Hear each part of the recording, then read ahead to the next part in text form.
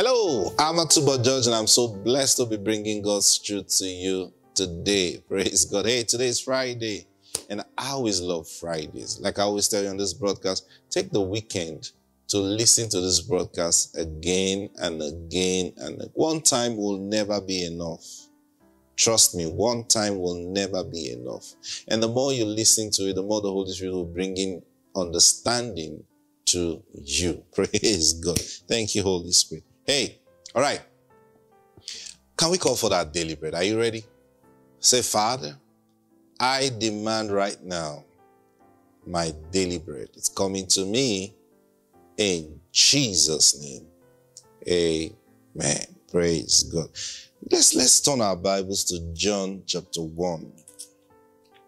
Sometimes we just go and then we come back. Praise God. I just love teaching the word of God. I can spend weeks just teaching and teaching and teaching. What am I saying, weeks? Yeah, I can spend years. Now, this is what we're going to spend our whole life doing, understanding the person of God. Even the angels that were created long ago are still in awe of his person. See, how much more us that have not even engaged much. Most things we know about God is for our aim, because we want to use God to achieve certain things. You know what I'm talking about? I need more money, so I'm trying to sort out. I'm trying to think, how will I get God to answer my prayer? How will I get God? Sometimes leave those realms, leave all those things, and just come to his person. I want to know you. Because at the end of the day, there's no amount of money you have. Even if you are blessed with billions or trillions of dollars, it will still not satisfy. I'm telling you the truth. It will never satisfy. And it will never be compared to the knowledge of him. Because you see, the more you know him, the more your mind goes off every other thing. The more you know him, everything, Paul said it, whatsoever was gain to me, I counted it as dung. You see, when Paul was saying that, I know some of you just pick up phrases and re-quote them without understanding the depths. Paul didn't wake up one day and say, I count everything as dung. I want to know God. He had begun to know him. And the more he knew him, the more he realized nothing else mattered. Yeah. The more he knew God, the more he realized nothing else mattered. Now, when he says nothing else mattered, this is the thinking. I can actually do without all those things. This is the intoxicating part of the knowledge of God. It paralyzes you somehow. Now, when I say it paralyzes you somehow, I don't mean physical paralysis. It's the things men strive for. You just realize, because like he takes you far, you see beyond what men see. And when you come back, you look at the things men are pursuing, you just shake your head like, I've seen the end of it. You see, like a pastor, your natural thoughts will be how to grow your church, how to grow your membership. And then next is how your members will do well. And then next, how,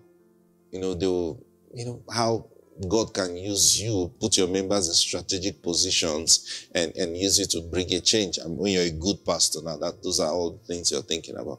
But then you know that these things, the more you begin to expand, the more betrayals come. You understand what I'm saying?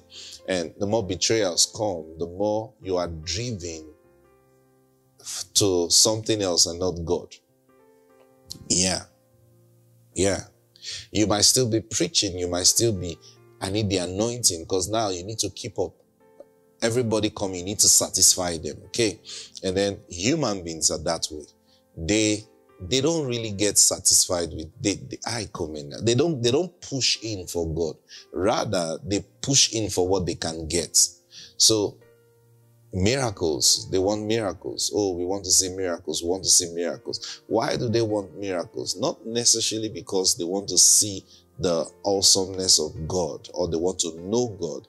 They want to see miracles, one, so that they will satisfy their needs. Okay, our sickness need will satisfy it. Okay, and sometimes, amazingly, because we don't want to go spend money in the hospital, we'll get it free and cheaper here. Okay.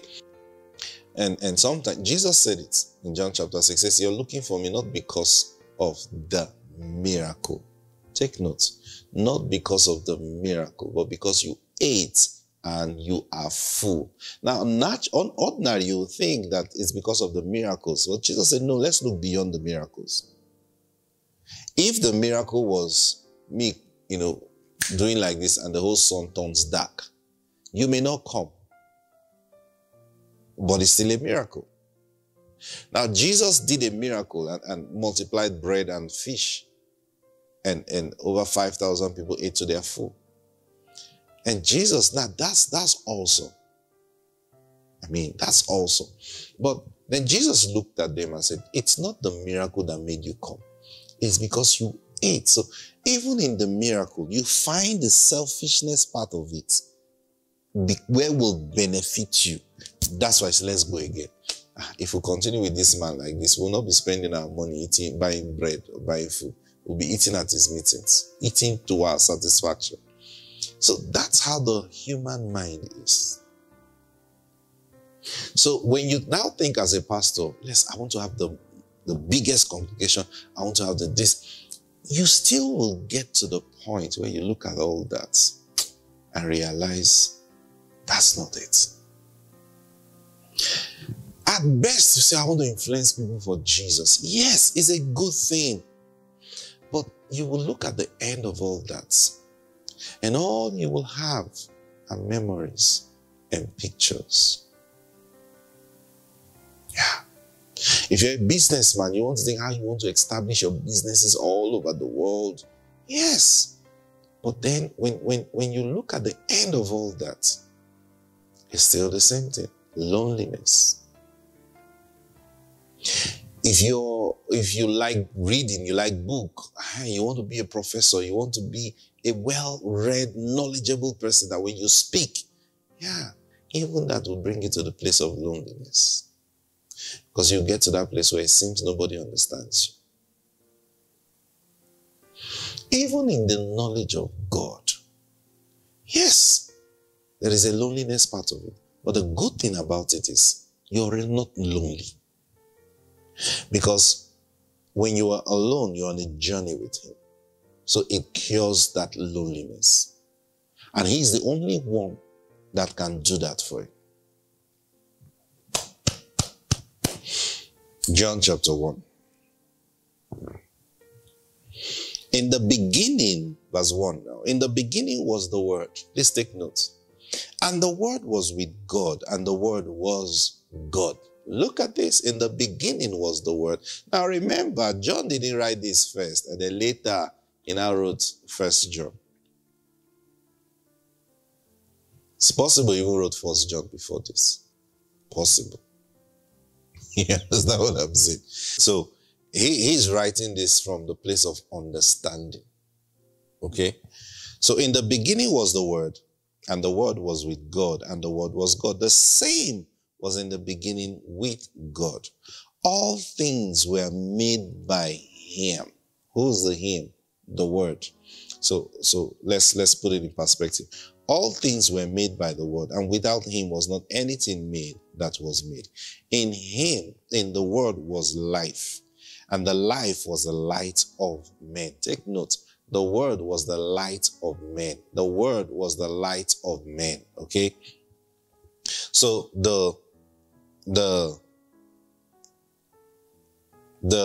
life, he said in Him was life. The life that was in the Word was for men. Take note of this, please. Okay. And the light shineth in the darkness, and the darkness comprehended it not. There was a man sent from God, whose name was John. The same came for a witness, to bear witness of the light, that all men through him might believe. He was not that light. Now, John that was writing this walked with John the Baptist. The man sent from God is John the Baptist, okay? He was not that light, but was sent to be a witness of that light. That was the true light, which lighted every man that cometh into the world. Take note of this. He lightens every man that comes into the world. He was in the world, and the world was made by him, and the world knew him not. He came to his own, and his own received him not. He came to his own man. He made man. See, that's what I told you. He came as a man. Watch this now. He came to his own, and his own received him. But as many as received him, to them gave he power to become the sons of God, even to them that believe on his name, which were born not of blood, not of the will of the flesh, not of the will of man, but of God. And verse 14 now says, and the word was made flesh and dwelt among us. And we beheld his glory, the glory as of the only begotten of the Father, full of grace and truth. Now take note of this. He says, and the word was made flesh. Now when you read this, you feel in all generations, this was a unique thing, that the word was made flesh. Okay, but the truth is, this is not the first time the word was made flesh. I said something to you earlier. The appearance of the word of God from the book of from the Garden of Eden, it was the word that was made flesh. The word actually comes in flesh. Please understand what I'm saying. He's talking about the Godhead that appears. So, the word was made flesh. The voice in the Garden of Eden was made flesh. Okay? And the word appeared to Abraham. The word appeared to Joshua. The word appeared to every appearance you've seen of the word or of God is actually the appearance of the word. Now, here, what John was talking about is the word was now made flesh. It is the same thing. In this case, the word, Jesus comes. He comes like an old man. He comes like a young man. He comes like a warrior. He comes like a whatever, different experiences that they have all had. But then all those experiences, he came as a man. Okay? Now that's the word of God that was made flesh. But then in this case, he came as a seed in the womb of Mary. Now why? Because of what God wanted to do. Why did he have to come? Because truly, Jesus could have come the same way Melchizedek came. Now, Melchizedek was the word of God made flesh. Yes. So he blessed Abraham. He had meetings with Abraham. They spoke. They had time together. Okay? And other times God appeared to Abraham. You read once in Genesis 18 when he came with two other men. Now those two other men were angels. And then Abraham saw them and invited them to come eat lunch. And then they sat with him, ate with him. They waited for him. Think about how long it took to kill an animal, roast it, make food, make dinner with it. And then they all ate. Okay? So he was dead that long. And they finished eating and they went on. And then he said, oh, I hide from Abraham what I want to do. And he told Abraham about Sodom and Gomorrah. Okay? And then, now that's the word of God made flesh. That was not an angel. That's two angels and the word of God. Okay? Every appearance you've ever seen in scripture is the word of God as made flesh. So now in this case, because of the salvation that God had planned for man. And when did this plan of salvation start? Please understand, there are two things. Because you must have heard me say this before. It was not the fall of man that made Jesus to come. No. Even before Adam was created, God had planned for Jesus to come. Now, when I say Jesus to come, the Word of God. See, you already have this pattern that the Word of God shows up in the garden. Okay? Now, man created in the image and likeness of God, according to Genesis chapter 1, that was when the Father spoke. But in the formation of man, he wasn't in the image. Now, when I say image, the inward abilities and things of God. See? Now, why? Because, well, number one, man didn't know good from evil. You know that, right? So they had this tree that God said, the day, this tree, this is the whatever, this is what this tree is all about. And then there was also the tree of life. Now, those trees were normal trees. Please understand it. They were normal trees. But God tagged them that the day we eat of this tree, so a day will come when I will command you that we should eat of this tree. And when that day comes, this is what's going to happen. You are going to know good and evil. The knowledge of good and evil is not in the tree. Please note this, because the tree was a normal tree. But the knowledge of good and evil was to be ministered by God. And these are the things people get confused over. Because God said, don't eat of the tree. You just tag that tree, that tree must be a supernatural. It was not a supernatural tree. It was a normal tree. It was their obedience that would have opened up the grace and the anointing. Now, the day they were to eat of that tree, it's the word of God that would have come and administered that tree to them. See, they would have had a feast. And after the feast, then he would have released the anointing on them to be able to judge. Now, can I tell you something before we close? What Adam and Eve were supposed to receive if they had obeyed where that tree is concerned was what happened to the disciples of Jesus on the day of Pentecost. Yes.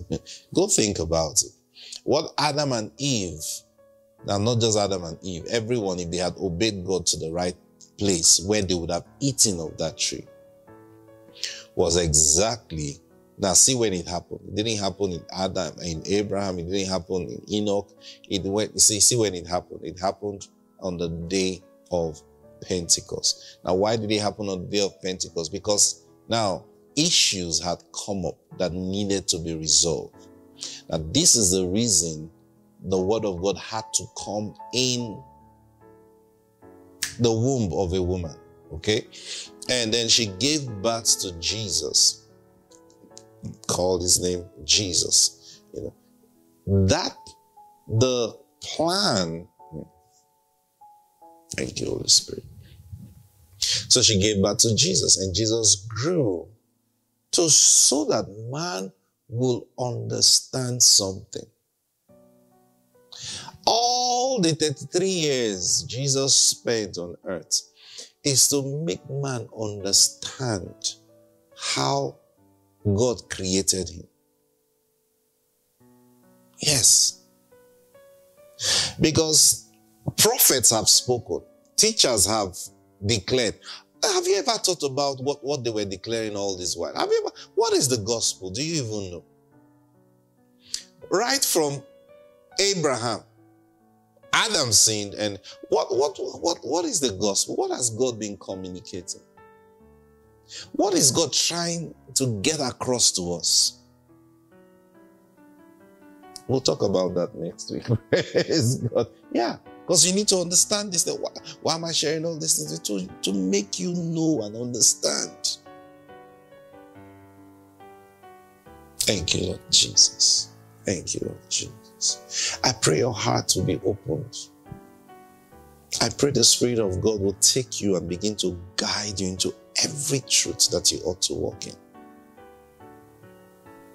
In the name of the Lord Jesus, I pray that as you listen to this message again and again, your eyes of understanding will be enlightened. The Spirit of God will teach you as He has taught you. And I bless you in the name of the Lord Jesus Christ. Amen. Have a fantastic weekend. I'll see you on Monday.